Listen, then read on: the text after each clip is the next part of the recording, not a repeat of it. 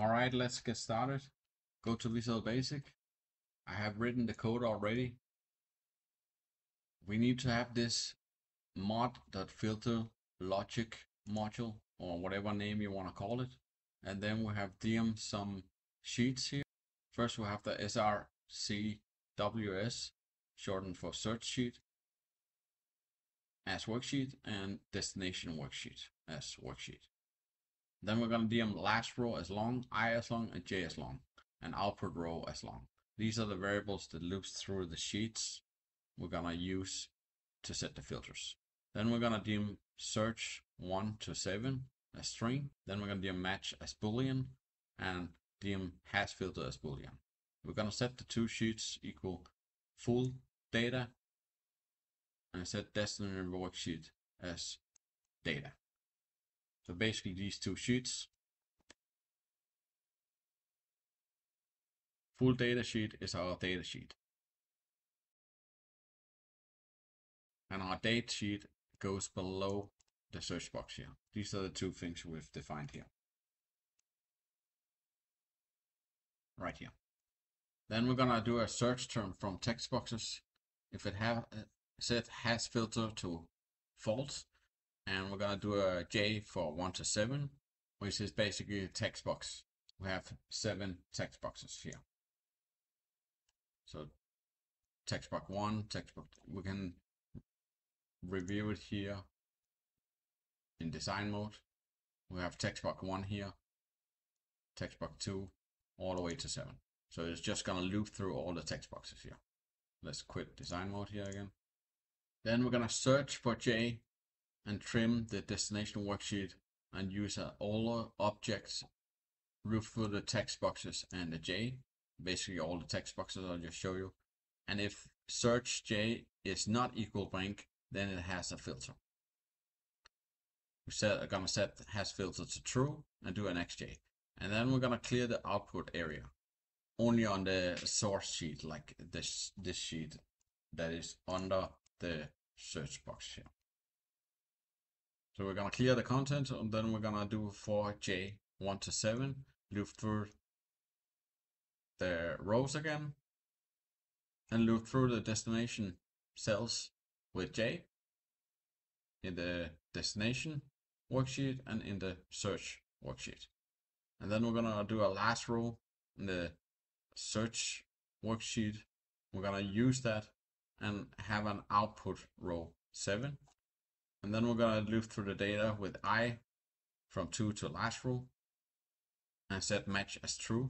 And then we're gonna use a J for 1 to 7 again and search for the J and make sure if it's not blank, then we're gonna compare the text here with the search filters with J and set it equal to 0. That means match equals false. And then we want to exit for. We're gonna exit all this for. If match, then we're gonna do a J for 1 to 7 again and make a destination worksheet, go from output row plus 1 and J. What this basically means is it's looking through the destination sheet and the search sheet for values and do an output row equal output row plus 1. So everything it search and finds, it's gonna show it in the output of the sheet. And then it's just very important that we call this multiple column filter throughout all the search boxes here. Call multiple column filter in all these 7 search boxes. And the way you do that is right click in design mode, right click here, view code, and insert call multiple column filter. So whenever you search, the search results will show. Now we search with S, or we can search with leave. Now we have all on leave, for example. And now we're gonna code the clear search button. We want, when we click on this button, to clear all the text boxes. So the text boxes will be blank. And by that, it triggers this code we just wrote. So all the data will go back and show all the data like this. So basically clear all these 7 text boxes. We're going to take a look at that right now. Go to Visual Basic, insert module, and we're going to call that sub clear search. We can just copy paste this into the module. And then we're going to dim WS as worksheet. We're going to dim I as long.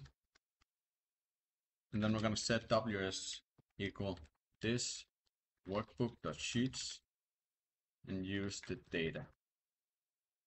That's our sheet. And then we're going to clear all the 7 text boxes. And we're going to do that with a for I equal 1 to 7. Then we're going to do a WS folder object text box and I dot object dot text equal blank. Then on the next I. And then we're gonna rerun the filter to show full data. And we're gonna do that with calling the multi-column filter. Like so. So when we right click here and assign macro, we're gonna pick clear search here. So when we search from region north, maybe we take also sales, then it clears all the text boxes and we have the data back as it is. So now it should be working.